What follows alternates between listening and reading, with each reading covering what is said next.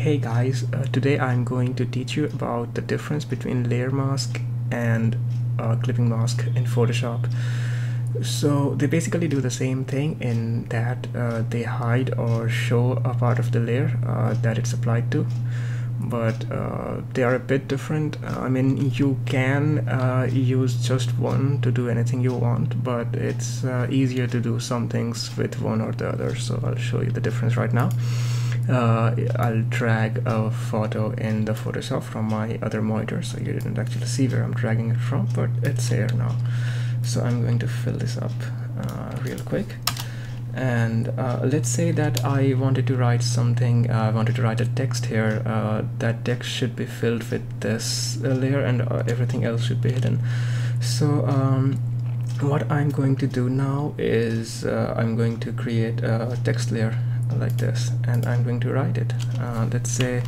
Let's write Earth like this, and let's change the font to something a big bigger, like maybe this works nicely. And we are going to just to show you how it works. And now if you want everything else to be hidden, the background to be white, and the earth to be filled with the background that you just pull it down, and then you click on the layer that is to be clipped, and the layer below it will be doing the masking, and the layer above it will be clipped. So you'll right click it and create clipping mask, and then you can see that earth here is basically just showing I mean, the pixels that are available in the layer below it is what's available on the top.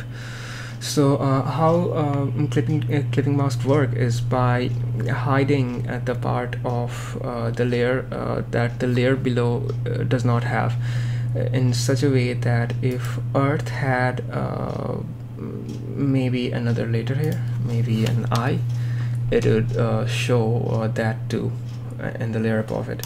So this is clipping mask is better to work when you have a live layer working below it, so that you can just change it on the fly.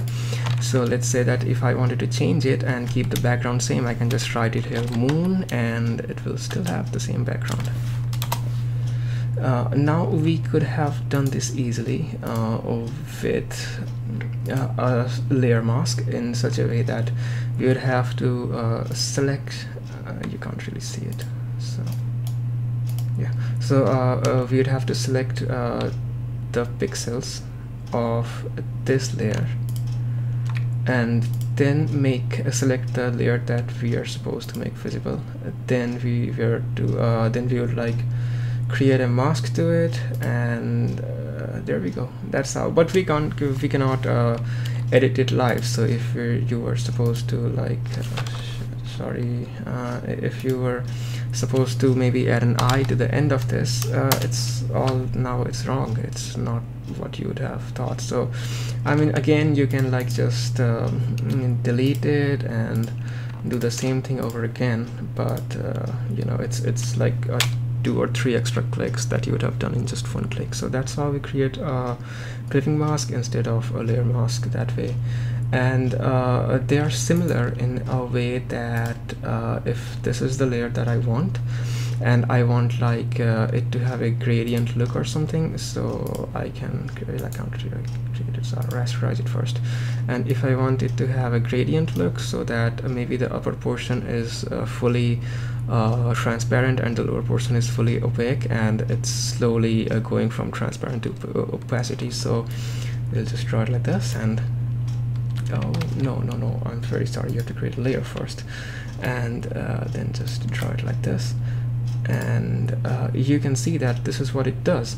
And if we can do the same thing with a layer like this. First we have to delete this, and we can do the same thing to a layer like this with the same results, but using a clipping mask. And how we'll do that is by not drawing from white to black and gray for 50% opacity, but we would go from the opacity of the layer below it from 0 to 100, and that way that we can actually use we can create a new layer here, and then we would actually fill it with any color you want. It doesn't matter if it's black, it's red, it actually doesn't matter. You know, you can fill it with anything, and you know, the layer below it.